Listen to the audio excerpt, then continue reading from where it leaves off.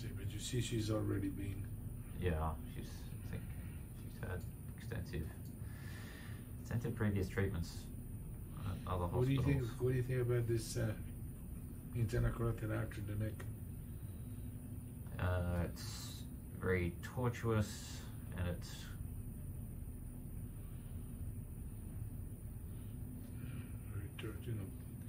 It's it looks like quite, it's quite lateralized.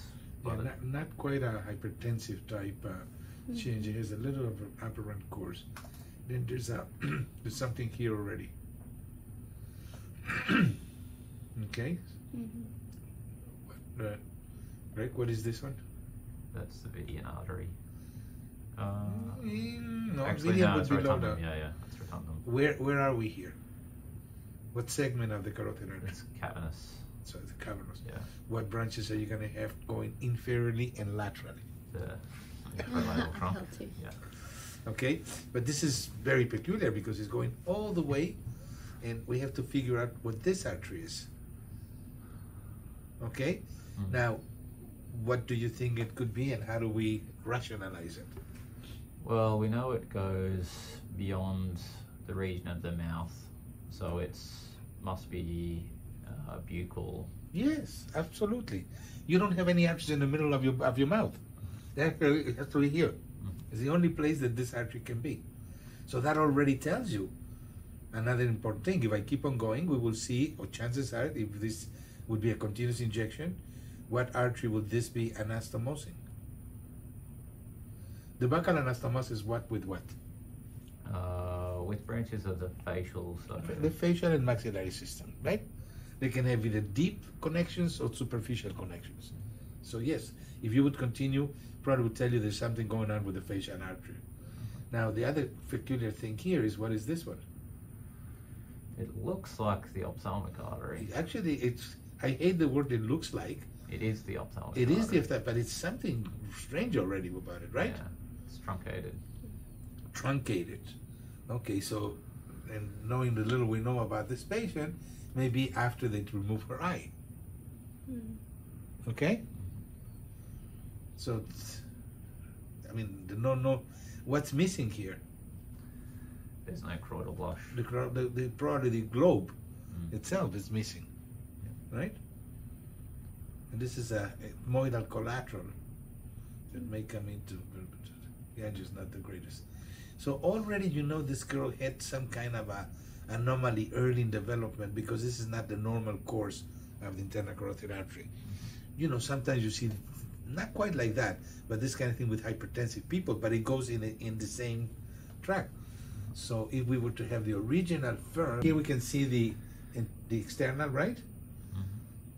Okay, and obviously this one is which one? It's facial. That's the facial. And this one? It's ascending palatine. No. Come on, you're doing too good. Don't. Remember that there's no rules and regulations. This. I mean, you may have a duplication of a certain artery. If I tell you that we analyzed this one, it went through and there's no arteries in the mouth. This one is going also connecting here to here. So it's another buccal type branch. Right, okay, yeah. You know, this is probably, normally people don't have that because of the stress that this AVM here is causing has made this probably is the original buccal actually. Right, okay, yeah. Right? What is this one? It's inferior alveolar. Correct.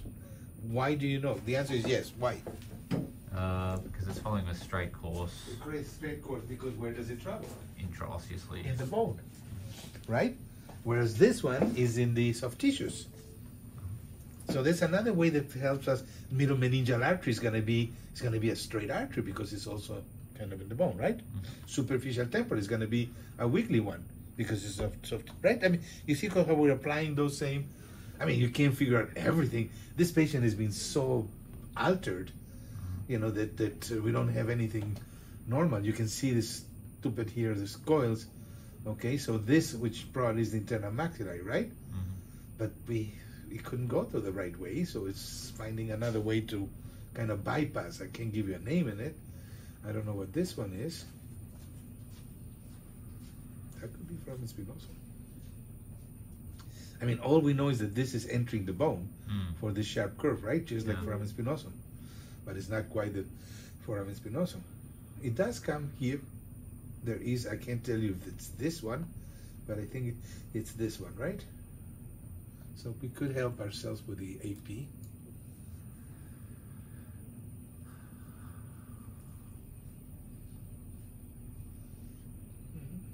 Not so easy.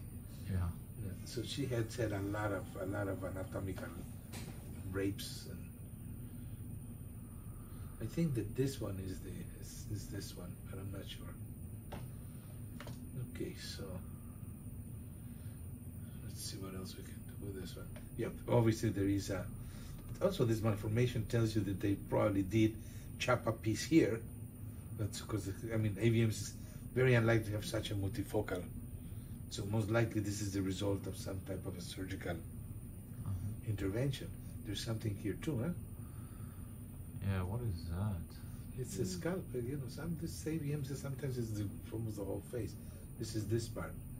See, there's Yeah, right. There's shunting, proper shunting there. Right. And this is all angiogenesis. This is all collateral circulation. Again, there's another vein here, right? Mm-hmm. So this is a pretty Is that the anterior falcine artery? here, yes, well. but the question is how is it feeling? How is it feeling? Yes, the answer is correct. It probably is feeling here like this. And come down. Let's see. We see it here in the late phase. I have to see.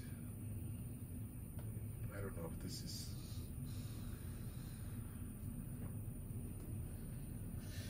Let me close this for a moment. It is a meningeal vessel that reconstitutes, right? This is meningeal, same principle, right? Straight artery. Mm-hmm.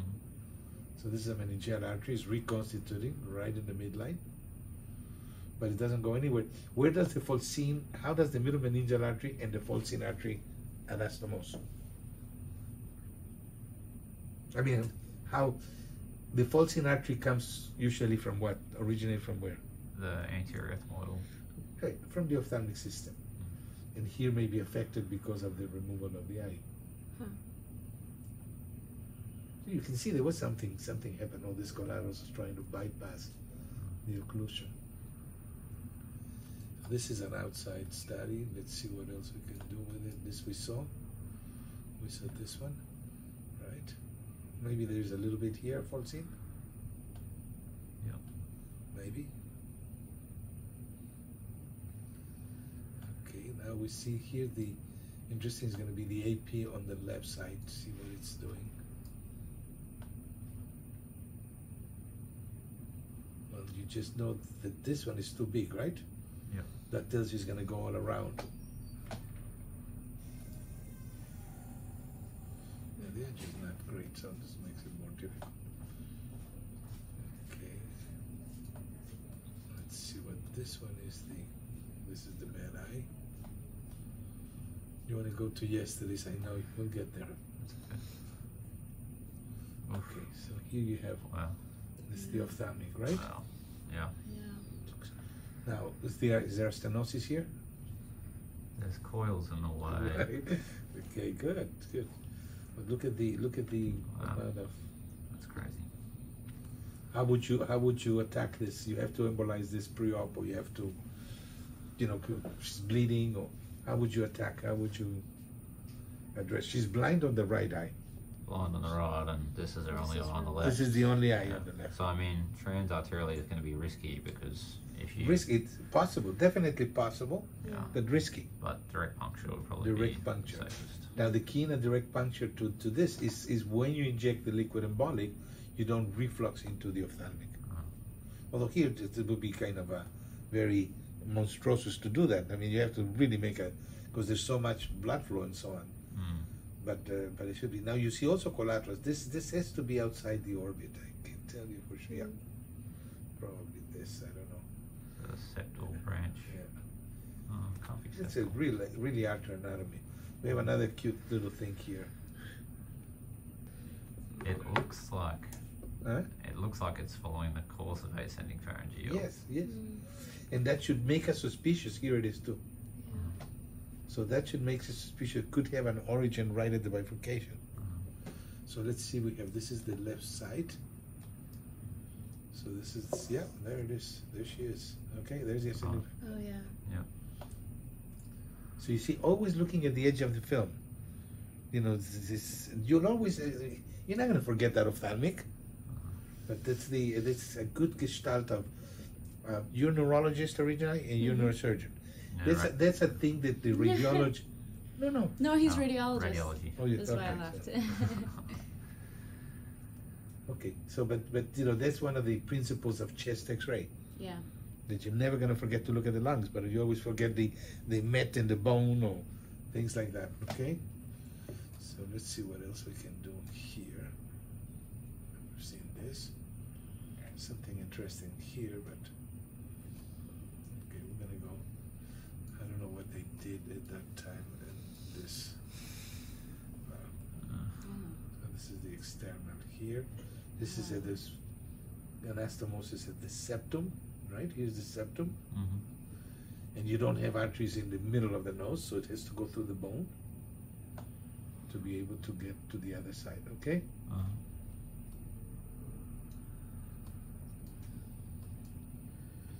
Okay, so they just put a catheter and see what, they're beautiful.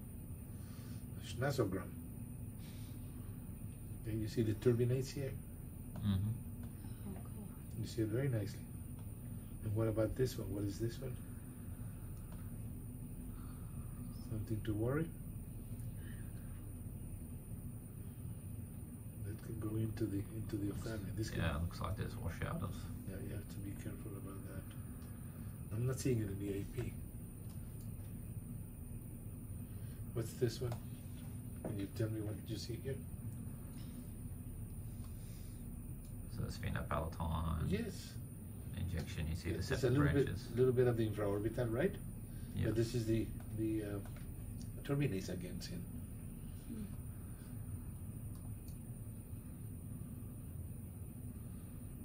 Okay, this is also laracolano. Going to the same lesion. So you would get this lesion. Again, direct puncture would be the best way to. Let's see, we see something in this one. No, that's the AP.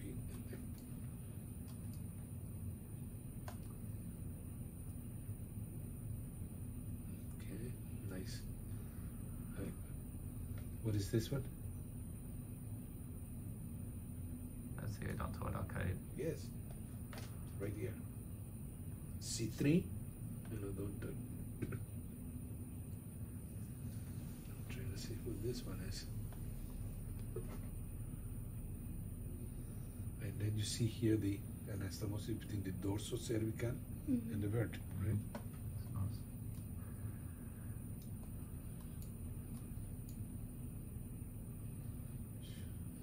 This is the nose. Okay, let's go to what was yesterday. September 8th, right? Yeah, September 8th. Okay. So we have correct to start with the contralateral side. And the reason for that is that you tend to forget. So this is the left side. The eye that was removed was on the right, correct? Correct. Look, there is a change in the ophthalmic here. It's less so. This has been removed. Or something has been done, but now they're still coming into the midline. I would have done a shot of the internal and check that. Okay, you may be able to get some of this also from the, what's this one? That's the inferior petrosal Inferior sinus. petrosal side. Okay. Do you know what this is? Is that a cavernous? Lukewarm. Cavernous is here. SPS? Superior That's the petrosal? ophthalmic. Oh, that's ophthalmic. Okay, superior ophthalmic. How many ophthalmic veins do we have in each eye? Ophthalmic vein. One. One. And it divides into superior and inferior division. But many people say there's superior ophthalmic vein and inferior ophthalmic vein. That's not correct. Oh, I see. Okay. There's a common ophthalmic vein. That's important because that's where you plug it. There's a superior division, inferior division. If you look at this, there's the cavernous sinus, okay? Coming down, here's the, and then this is the facial vein. Which, by the way, they might have ligated here something too. Mm. And there's your cavernous sinus, right? Do you know what this is and what this is? The inferior petrosal sinuses.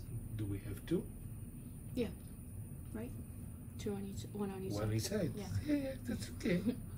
Not a tricky question. It's just okay. So you see two, and then sometimes you can tell which one is which if you're able to see the external auditory meatus. Mm-hmm. Okay, and then you can see. Then you look at your P. You see the hair a little bit twisted.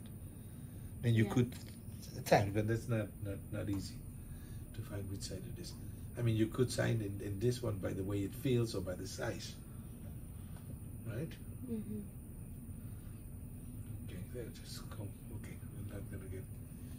It's okay, that's the internal. Okay, then we have. Here is the.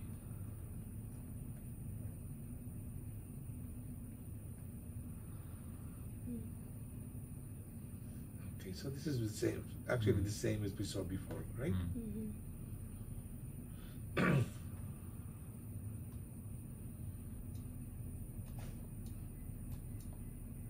Sorry. So I think okay. Okay, so here we have the same thing, the same inferior dental. We went over these things. This is a little mesenteric artery, goes to the muscle. Mm-hmm. This is the buccal. This is now the facial that is being distorted, and there is some vascular lesion, vascular malformation there.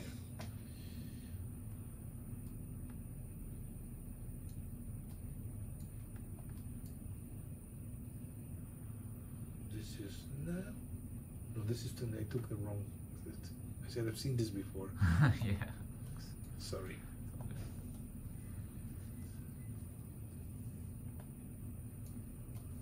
Yeah, this one is the one we're seeing, right? Yeah. Okay, so let's see this one.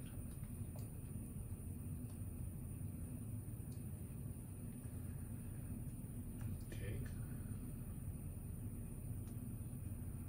Okay, so this is the right side. Okay, this is an interesting one. This is the one you were saying before. Is that the pharyngeal component of the ascending pharyngeal? No, this I think is arteriovaginal. Oh, arteriovenous. Yeah. Okay, yeah. And then here's a little bit of the ILT, which is also not acting as a incredible collateral. And then this one, no, which one is this one? The buccal. Correct. Very good. And this is mesenteric artery. This is an anastomosis of one mesenteric to another one. We're going to see it laterally here. There it is. Okay? Yeah. So this is this one. I mean, the vascular system is incredible, because it, it puts up with doctors and everybody. Okay, look at this thing here. This is probably this area. Okay? And then this is all to the muscle. And this is the AVM that we were treating, right? And then this is, what would you say this is? If you don't know, say I don't know. There's I don't know. Okay. Looks like recolorization of the infraorbital. It's a collateral. There's no real arteries. The infraorbital goes in this, so some here has to go towards bone. Yeah. So that has been embolized or raped or whatever they did to poor thing, and then this is collateral trying to bypass that because the AVM is demanding, is requesting. This is deeper inside, okay, from the sphenopalatine, right? This is the one that you embolize when you're doing epistaxis. Okay, so we see all this. This is from the infralateral trunk coming, kind of, what would you say, Greg? How does this infralateral trunk gets to here? Is that through Vidian then? No, it's too high. No, it Still could be. too high? I mean, this could be rotundum, right? Rotundum, yeah. Over here. So this could be through foramen ovale. I mean, I can't tell you for sure. Yeah. And then we see the stamp of the ophthalmic again, right? Yeah. Okay, back here we have. Do you know what this one is? Looks like posterior auricular. Posterior auricular. Yeah, this is important because this may supply the facial nerve. Okay, this is probably part of the posterior branch of ascending pharyngeal. then you have the transmastal here going into bone. Okay, let's see what we have here. Okay, so it's more, this is more selective, right? Young lady, what is this one? That is that the lingual? Yes, yes, very good. Okay. Sometimes there's a common trunk called pharyngo, the facial and the lingual artery. This is peculiar because we have even this one, which is this one. Could Is be. that the posterior auricular? No, this is more the occipital. Occipital, okay. Okay.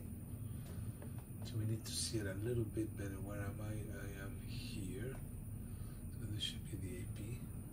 So it's actually not a common trunk. Here's the common trunk, here's the original one, here's this continuation of the other one, and here's the facial, right? And again, we have the buccal, the anastomosis with the maxillary arteries. Okay, then this is the little nidus AVM, right? Look, this is the draining vein, facial vein. And again, you can see that probably there has been surgery because these two little pieces remnant.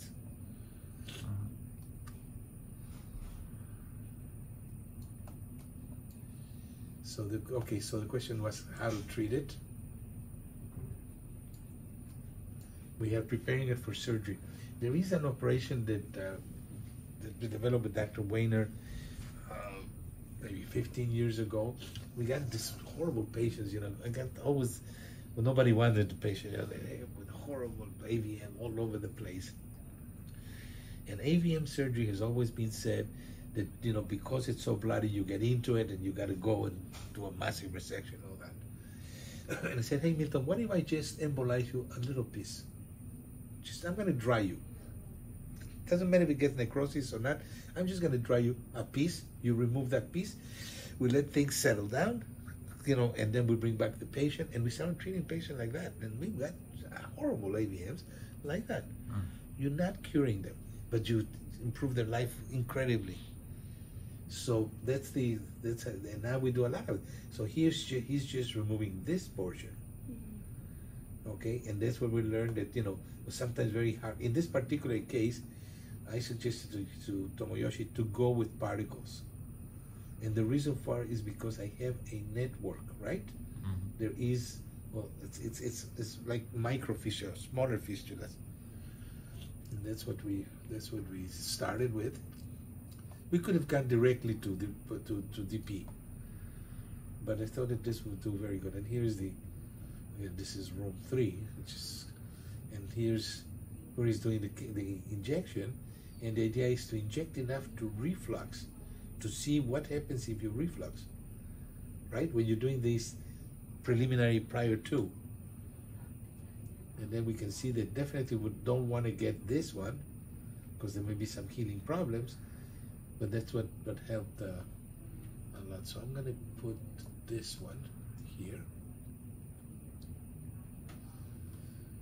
So what particles would you choose to inject here? Okay, this is, it says we're knocking it out. Probably, I mean, if the intent is operative resection, all you're aiming to do is ligationally embolize the lesion. Not quite, because ligation here would be actually, it's going to take it from above. Remember that picture we had here?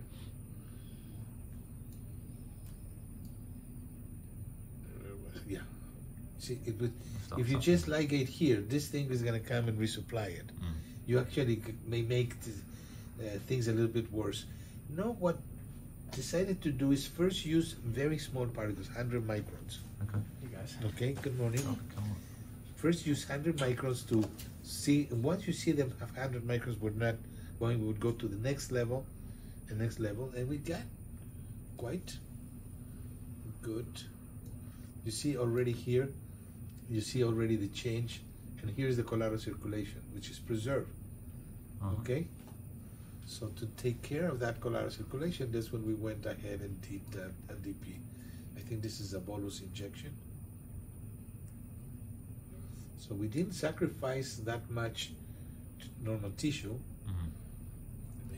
What were you aiming for with the direct puncture, Dr. B? Sorry? What point were you aiming for when you did the direct puncture? What we did ultrasound first. Uh-huh. We had an agreement with the plastic surgeon, with Weiner, which area, you know, he sends me a picture, then we paint exactly what he's going to resect, and that's the area that we dry. Right, okay, yeah. But you're aiming just basically for the nidus and then Just getting this thing. blood out of the needle, Right. usual approach. We want to preserve this because this anatomy has been so altered that if we do too aggressive liquid embolic, or you actually gonna, yes, he's gonna take it, but he's gonna have problems in healing. Yep. Okay. Any other questions? So, you know, we got, I mean, from this to this, you know, but you can see that we did penetrate because you see the arcade of the whole thing. This one didn't go away. This one didn't go away. That was there, right? Can I ask a general question about facial AVMs? Do people use alcohol much to treat these elsewhere? Alcohol is actually quite effective. It's very aggressive. Yeah. Okay, but he popularized very much the alcohol. Now, the first person that ever reported alcohol being used in endovascular was me, but in venous malformation, not in AVMs. Right. Yeah. It was a paper rejected, and actually was a comment in plastic and reconstructive surgery.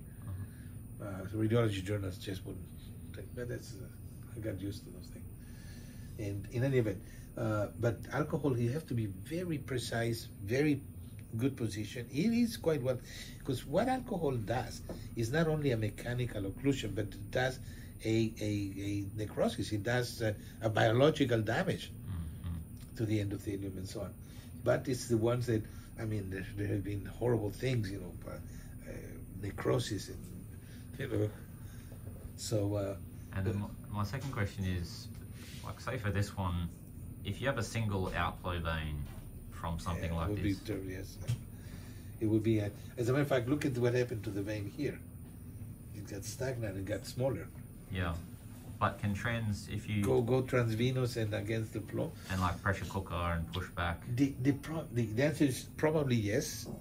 The reason we're not doing is because these people have, because if you do that, I'm going to have a plastic ball. Yeah. You know what I mean? So because it's a different disease, it's a different condition. The brain, in the meantime, you don't make mass effect that is compressing on anything, doesn't matter, right?